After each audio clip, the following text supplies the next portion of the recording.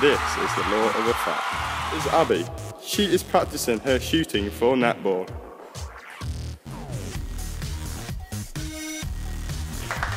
Yes, Abby, well done. This is Dom. He doesn't usually practice.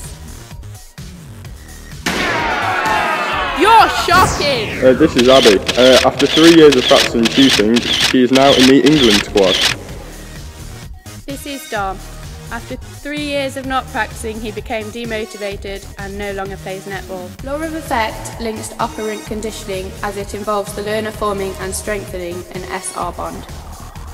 This is done through trial and error, and then reacting or responding to the stimulus.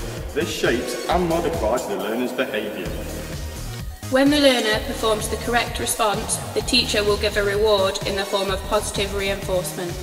Law of exercise. This is Dom. Dom practices a lot, therefore has developed a schema.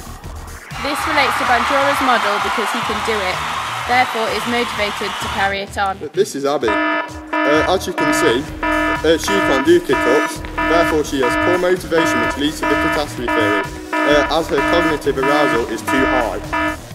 Law of readiness.